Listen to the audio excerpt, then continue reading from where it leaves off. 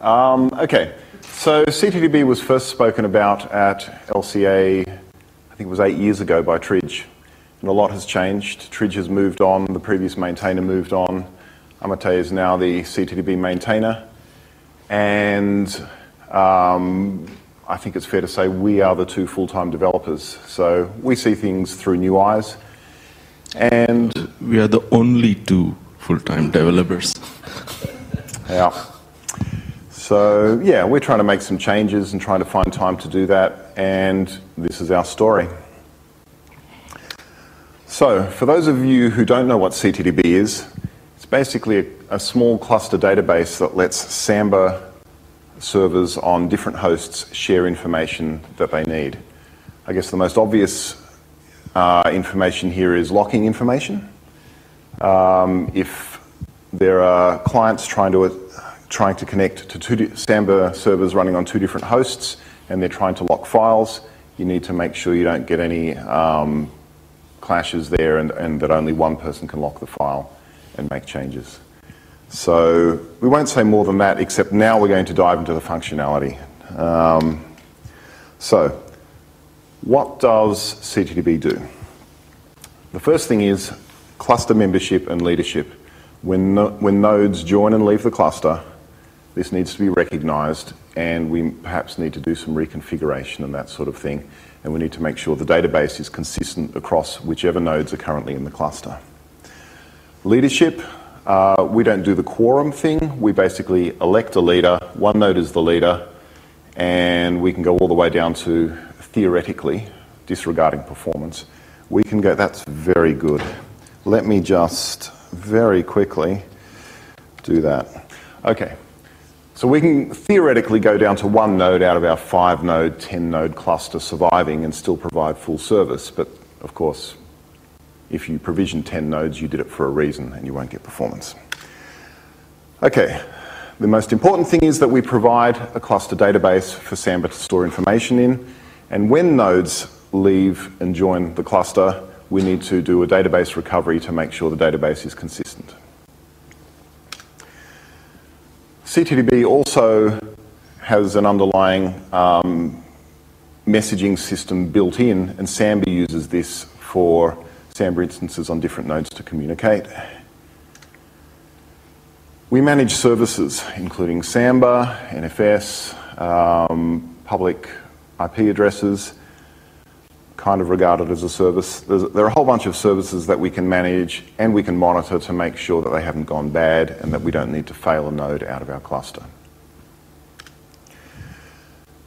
IP address management is special for us. We manage IP addresses, we do failover, and we do consistency checking of the IP addresses to make sure that they've landed on the nodes that we think they're on, and that when we've released them, they're not still there. And we do logging, which sounds like a strange thing to put on the functionality slide at the front, but there is a 5 to 7 minute snippet in the talk where we go on about logging. Okay, what's the current architecture?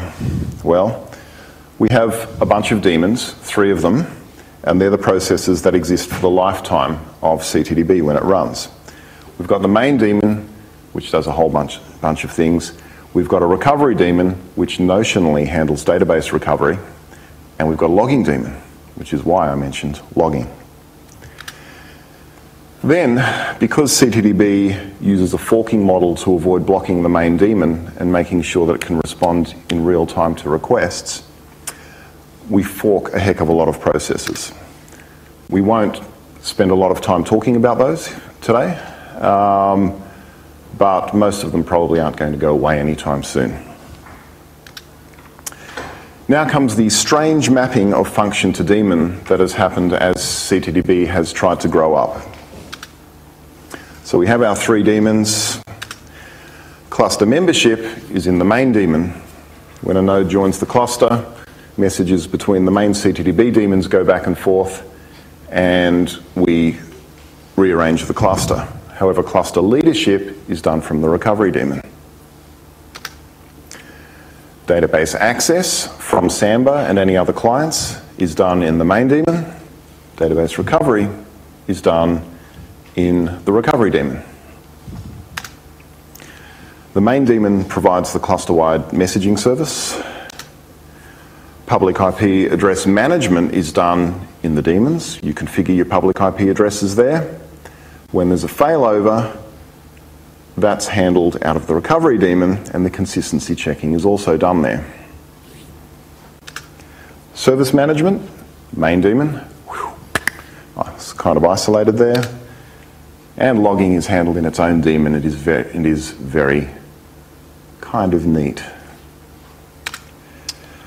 Yeah. So the question is, why do we need makeover? Why do we need to worry about doing anything? Well, CTDB is now more than 7 years old. It's not proof of concept anymore. It's been in production for more than 5 years, so we know it works. So then why worry about makeover? Well, the main reason is the limitations imposed by the design and the implementation. Now, most often for a casual user, we won't notice this. A casual user would not notice these limitations, but when we start doing performance testing and putting heavy load on the system, that's when we start these limitations start appearing. Plus, just like any other software, CTDB has grown over the years. Lots of new features have been added. Some of them, well, they are more like hacks than features because it was too difficult to redesign that part of the code just to add that particular feature. So there are lots of things like that. What about refactoring? Why you want to redesign from scratch? We can, do refactoring bits and pieces and then, keep improving the code. And we have done that. So for example, CTDB keeps track of message lists. So all the Samba, which are basically clients to CTDB, they register for what messages they're interested in. And CTDB then does the job of, when the message appears, actually distributing to various Samba processes. Now this message list was actually a linked list, so obviously there is a potential for performance problem, so that was changed to hash table and so on. So things like that are easy to do. Again, the locking is very central to CTDB. So whenever Samba needs a record on any of the nodes, CTDB has to actually get a lock on that record and tell Samba that yes, the record is now available on that particular node. So for that reason, so locking is important, and we actually refactored locking code so that we can improve the scheduling of locks and things like that. So yes, we have used refactoring. But some of the things can't be refactored easily. Now one such example is the protocol, CTDB protocol. So CTDB protocol is spoken by CTDB, that's the server, and on the client side, it's talked by Samba. Now Samba has its own implementation of CTDB protocol. So now if you want to change the protocol, now we are in the pickle, because now we have to change not only CTDB, but also Samba. Plus, this is the dream of every new developer who joins, that he wants to redesign everything. And me being a new developer, I always want to redesign some of the things. Well, there are some advantages to redesigning, because you can get rid of some of the problems by just designing them away. So over the last 3 years, we have seen some of the examples of where we noticed problems in CTDB. Now, some of those things can be really designed away, and I'll get into those in a little while. However, the main challenge for redesign is preservation of knowledge. We have captured a lot of corner cases and some weird combination of or interactions between various daemons or various processes. That's very hard to reproduce in the redesign correctly unless it's captured or documented in some fashion. And with our trend for documenting things, that's going to be a very challenging task. Okay, so let's quickly go over some of the design limitations we have in CTDB. So as Martin mentioned, we have two really main daemons, the main daemon and the recovery daemon. And both of them are quite overloaded with functionality. There are, out of the functionality, lots of functionality is really not time critical. Things like database recovery or IP address failover or things like that. However, database access, when Samba requests a particular record on a node, you want to do that as quickly as possible. So there is a bit of time critical code, and that is all mixed like a spaghetti in both the daemons. So it becomes very difficult to maintain that in a non-blocking and asynchronous code. Plus, as Martin mentioned, CTDB main daemon also acts as a transport for Samba to pass messages across nodes. So that means now the main daemon, which is a single-threaded process, has to do not only message passing on behalf of Samba, but also do all its work. Now, one of the example of how the election takes place, that is the leader selection. The current algorithm, it's a very simple algorithm where when the main daemon starts, it tries to become a leader, or the recovery daemon tries to become a leader. And that causes a lot of elections if you have a lot of nodes. So scalability becomes an issue. So if you want to have 32 or 64 or 128 nodes, then election itself might take a few minutes. There are ideas to improve election code. Same thing with database recovery. The original design was to get it right working. So database. So what's a database recovery? When a node leaves or joins a cluster, you want to basically consolidate databases from all the nodes and then redistribute them. So this happens one database at a time. So there is a potential for doing things in parallel, but right now it happens in sequence. So if you have a lot of databases with lots of records, it's going to take a lot of time. Plus there are other limitations. Like most of CTDB's state is centralized in the main daemon, even though it's only used in recovery daemon. So every time recovery daemon wants to use it, it has to actually query it from the main daemon. So some things like that. Okay. Now some of the implementation issues. So the protocol is structs on wire, very easy to implement, but in long term has too many issues. Because of the packing, structure packing, the structure sizes are different on 32-bit and 64-bit platforms, and also this is not endian neutral. So currently we cannot have a heterogeneous cluster. Also the code is hand-marshaled. There is no auto-generation of marshalling routines. So which also means we can't specify protocol versions. It's very difficult to sort of version a protocol and say, okay, we are now moving from, say, version 1.1 to 1.2 with these changes. That's hard. Also, the design is very simple. So you have one packet per request and a reply. So what happens is if you want to send lots of data, your packet size becomes larger and larger. Now, this is okay. But if you have, let's say, 1 million records in a database, and now you want to do a recovery, for example. So now you want to send 1 million records from one node to another node, the node which is doing the recovery. Now we use talloc in the CTDB as the memory allocator. Now talloc has an inherent limitation of 100 meg as a single block size. And because we allocate entire buffer as a single block, if you have 1 million records, we might actually overflow talloc's limitation. So yeah, there are issues there. And also, you really don't want to send one packet of 100 meg, because that will block your main server for a long time doing send and receive.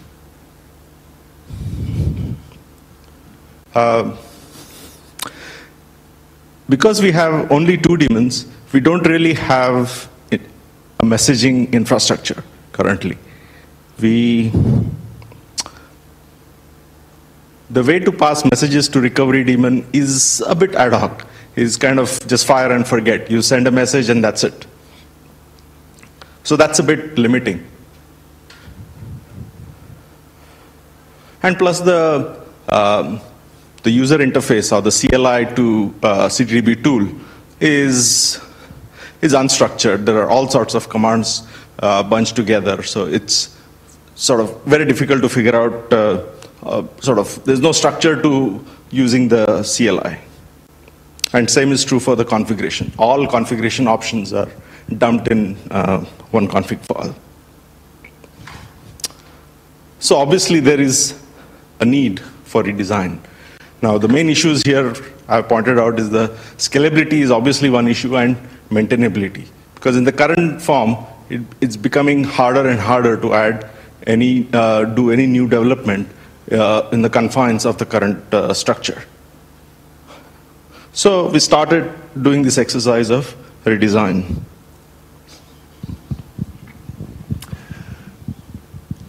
Right, so we think we want to do this. We want to make over CTDB. We want something shiny and new.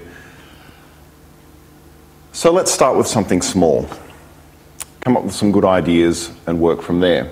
So what's the smallest chunk? Well, the two most important chunks in CTDB are the main daemon and the recovery daemon. So the logical place to start is the logging daemon. The reason for that is because it is self-contained, and what we thought we would do is whatever we did for a new logging daemon is that we would use it as a template for other daemons, so it looks nice and simple. Okay, so what does the CTDB logging daemon look like? Why does it exist? Okay, why does it exist? Well, if CTDB is being hit hard enough and it's trying to log a whole lot of stuff, and it's trying to just use the syslog library call to do logging over the Unix domain socket, then that operation can block if you start hitting it hard enough. The logging daemon can't necessarily keep up. And there's an assumption there that log messages are more important than keeping up. So what was done was that a daemon was created that will log each message it receives using syslog, but the how is via a custom UDP protocol, and that makes it lossy, which means that CTDB doesn't get blocked by doing logging. The log messages get lost, and that's better than not being able to provide service. What are the problems with this? Well, it's only enabled when we do syslog, not file logging. File logging can block too if you start hitting the disk hard enough. And once again, the protocol is a struct that's just thrown on the wire and read by the logging daemon. What would we like afterwards? Well, we'd like a shiny new daemon with a well-defined protocol. That would be nice. And we want something that will handle all of CTDB's logging needs. So we have this big idea. The big idea is exciting. We will create an asynchronous framework for CTDB daemons. We will use Samba's T-event rec framework, which is really good for doing async stuff. We will define a protocol, not just structs, and we will auto-generate the marshalling code. We'll use all of this to write a logging daemon as a template, and then use the template for writing other daemons. It's a brilliant and grand plan. The big problem is that logging is actually hard. Bootstrapping a logging daemon and reconfiguring it. You know, we were doing this and we kept hitting corner cases. Oh, what happens if we reload the configuration and we run out of memory? We can't log. And all of this stuff. You know, how do you handle errors in a logging daemon? Well, you don't. I mean, we're not in the logging business. Why are we writing logging daemons? So there are logging daemons out there already. There's a well-defined message format, and you can send stuff to syslog daemons via UDP. There's an RFC. So this should be really easy, and this means we can throw away the CTDB logging daemon, write some little back-end logging foo, and the world will be a beautiful place, and we'll have one less thing to worry about. So, how did that work out? Well, the first Linux version was quite easy, but it wasn't merged because we were trying to come up with a unified Samba and CTDB build. Samba was merged into the CTDB was merged into the Samba tree about a year and a half ago, or not quite that long ago. And back in May, Amitay did a bunch of stuff to get a WAF build working, because Samba builds with WAF rather than auto-build, auto-conf. And however, you couldn't do a top-level make in Samba to build all of Samba and CTDB. So, and once we started looking at that, you start realizing, well, we're about to go to Samba's debug code, but CTDB took a copy of the debug code and a bunch of other stuff a long time ago. And we've got these two copies in the one source tree now, and we're going to have to resolve that. So why don't we spend a month fixing the unified build? That seems like a good idea, instead of getting new things done. And you know, I said it would take 3 days. Amitay said it'll take 4 weeks. It took 4 weeks. I'm starting to believe him.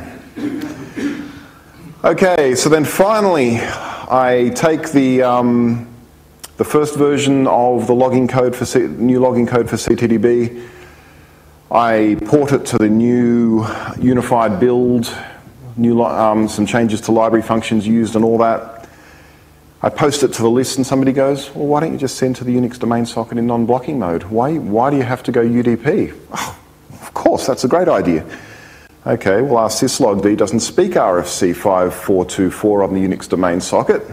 You've got to remember we're not in the logging business. So then we have to learn about RFC 3164, which is the old, almost going back to BSD logging standard. The location of the Unix domain socket isn't standardized, so you know we need to figure out which hash to find. We need to make some guesses on platforms that don't define that location.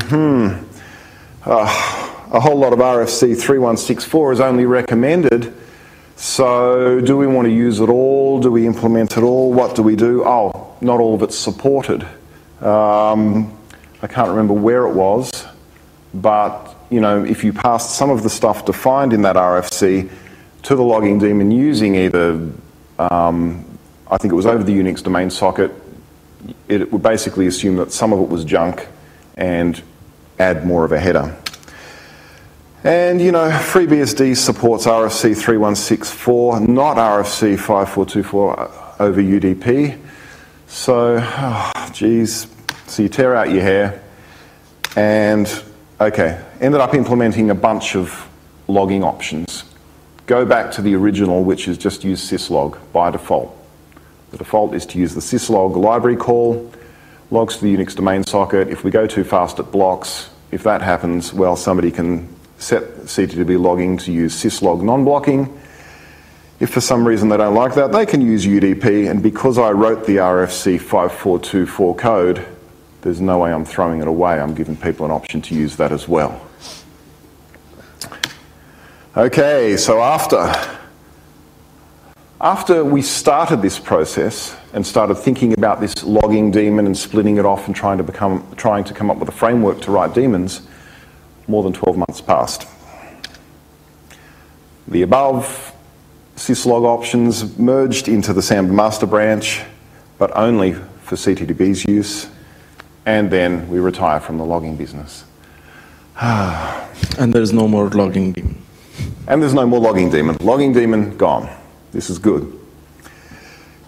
We might have to get back into the logging business at some stage, because it makes sense to promote some of this to Samba's debug code so that Samba can do non-blocking logging and a range of things. Perhaps not all of it, we'll see. All right, so we did our first bit, and that was really exciting. We threw away code. So the next thing to do is to take some of the other functionality and to move it into individual daemons instead of having it overloaded into these two other daemons. So it'd be nice if we did all the public IP address handling in its own daemon. It would be nice if we did the service management in its own daemon. It'd be, what we're calling the cluster management daemon there is cluster membership and leadership. We could do that in a separate daemon if we wanted to, and then we would have a separate database daemon. So, started thinking about a new public IP address daemon, still thinking about it. Single daemon that does the 4 functions: manage IP addresses, fail them over, and does the consistency checking. We give it a simple management and status CLI. It doesn't really need to do anything else. And then a simple IP reallocation trigger. At the moment, because we've got really tight coupling between a whole bunch of the functions in CTDB and between the daemons, when the recovery daemon wants to do an IP reallocation run, it needs to contact all the daemons on other nodes and go, hey, what's up, what's up, what's up, what's up, and gather a whole lot of status. And so it's really tightly coupled to a whole bunch of things.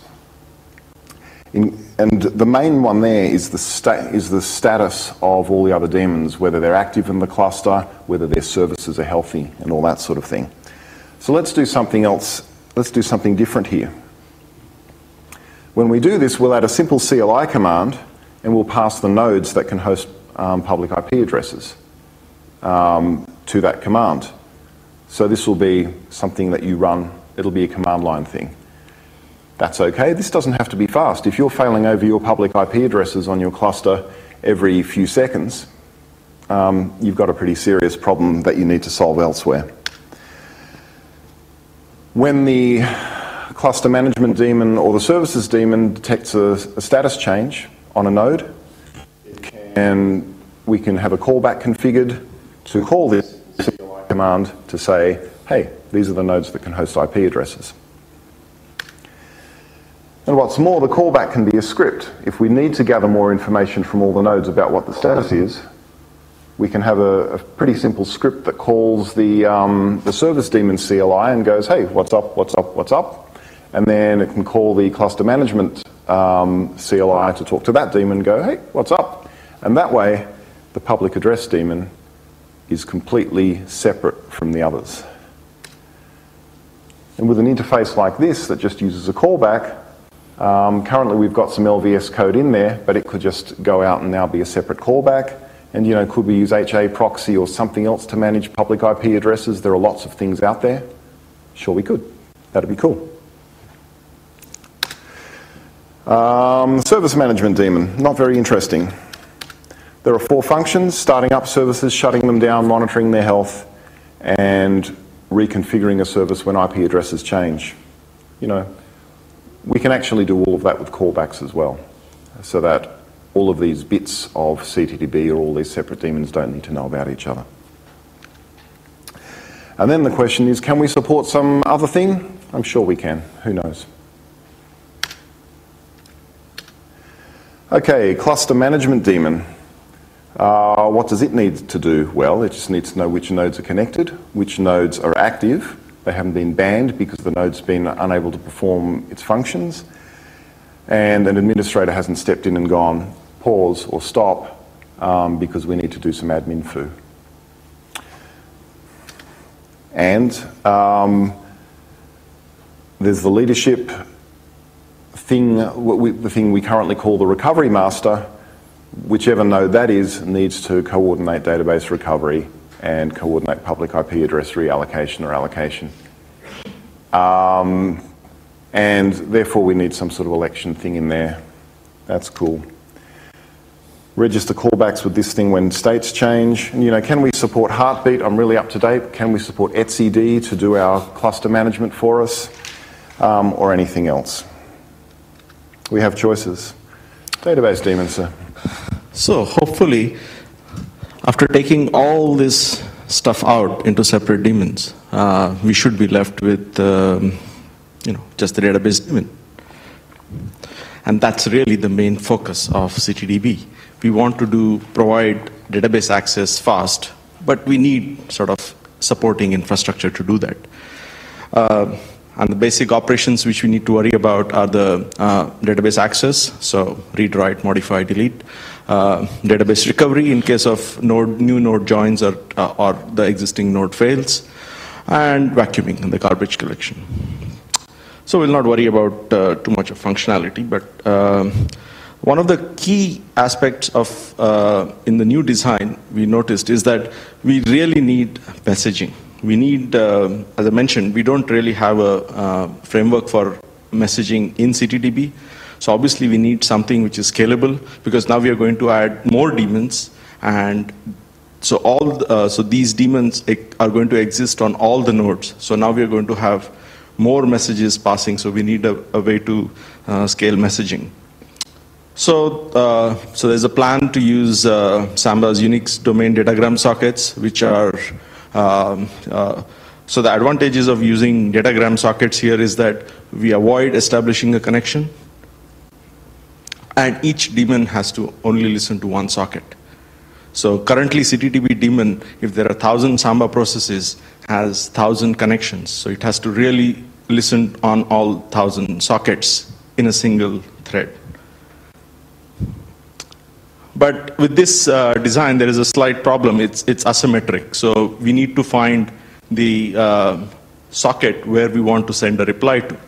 So there is a need for identifying or some sort of a registration for each process in this framework, in this messaging framework. So question is, did we get all this done? Did we? No, it's a vaporware talk. Well, we got other stuff done, so we should tell you what some of that is, because it's really exciting. Okay, CTDB stuff. The framework for building asynchronous CTDB daemons, the logging daemon, all those experiments, we did a lot of playing around there before we decided no logging daemon. There's a lot of good work done there because, you know, it should now be a lot easier to create. Well, we understand the event framework a lot more, and doing the work that we still need to do should be nice and easy. We spent lots of time on getting that unified build, Samba CTDB build going, and chucking out a whole lot of duplicate code. In that process and otherwise, as a result of that process, we lost a little bit of our portability stuff, we lost some corporate knowledge, and we also had other problems reported to us. So we improved portability for Linux.conf.au, AIX, FreeBSD. Amitay spent a huge amount of time doing lock scheduling work, because as people run more and more benchmarks against Samba with CTDB sitting underneath it, we hit bottlenecks, and I wish I understood all of this stuff. This is fascinating. We fixed IPv6 support. A lot of that was a little CLI issue where you would print out a machine-readable output of status and that sort of thing, and there were IP addresses in there, and the separator was colon by default. So we fixed that. Fixing tests took an enormous amount of time as well. You know, we had some IPv4 specific tests that did network sniffing and that sort of thing to make sure that some of the subtleties of CTDB were working, and we spent an enormous amount of time fixing those things. And then there's auto cluster. You know, back 8 years ago or something, 7 years ago, when I started working with Tridge on CTDB, he said, oh, look, we keep creating these virtual clusters. We need something to generate throwaway, I didn't put the word disposable in here, disposable virtual clusters. And I was going to do that, but of course, as Tridge does, he went home one weekend and came back and said, hey, I've written the first version. And I've been hacking on that for a lot of years. It's for testing clustered Samba, and it's written in Bash since 2008. You know, this is the cloud, people, written in Bash. we do hope at some stage to pull out some of the stuff in there. We've done some massive restructuring, and hopefully we can pull out some of the bits in there and replace them with some of the cloudy things like Chef. But we're not there yet. Tridge and I originally spoke about that at LCA 2009. Time-consuming thing. Bunch of things changed in RHEL 7. We wanted RHEL 7 guests to test clustered Samba on. That took some time. Did some modularization work. To test the CTDB IPv6 support, we had to change the stuff that said, no, don't use IPv6. So AutoCluster now supports IPv6. If you want to hack on AutoCluster, it is a great project. It doesn't have a web page. It should, shouldn't it? But it does have a Git repo. You can check that sucker out and have the time of your life.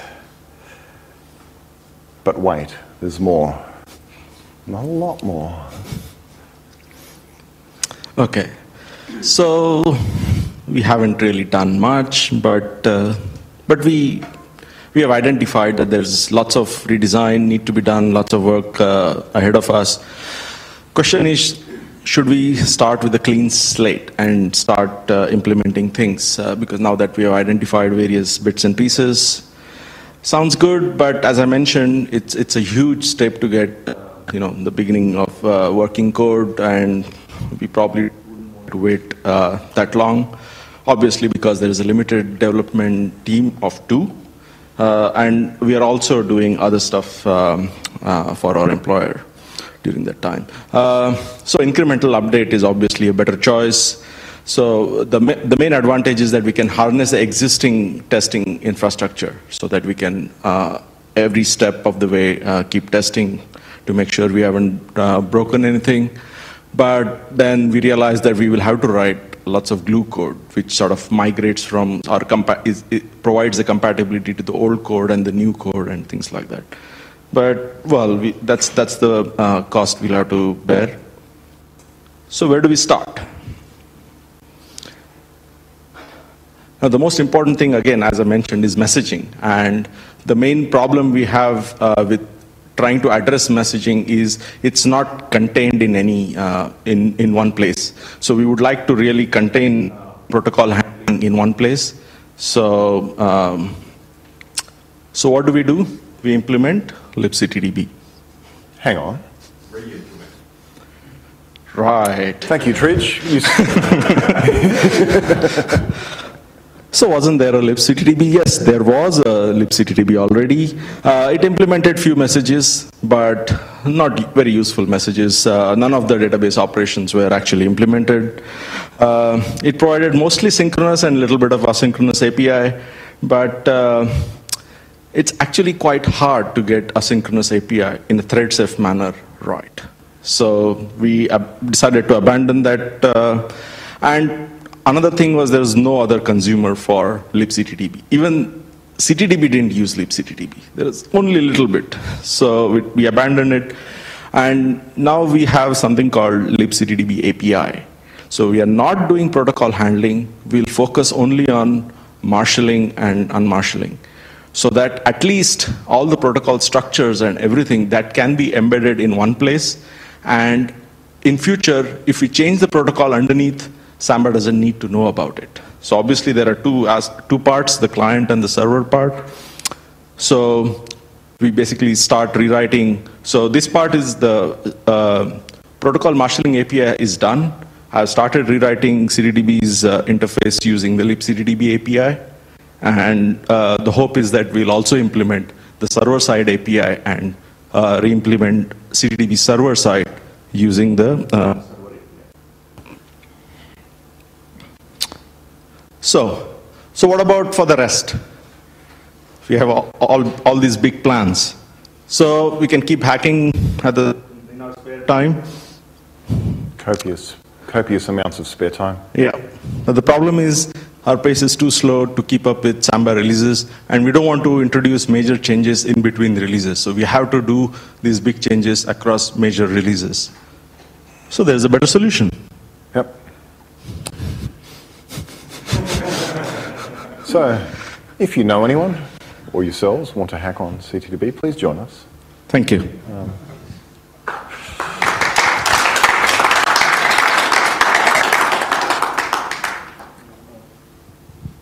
questions? Questions? It's clear as mud to everyone. That's good. Okay. Amitay and Martin, thank you very much. No worries. As a token of our esteemed appreciation, there you go. You'll have to share. I'll tell you what. I'll tell you what. No. One of you keep the bag and the other one Yeah, keep that's the right. What do you think? Have they stopped videoing? No, we never stop.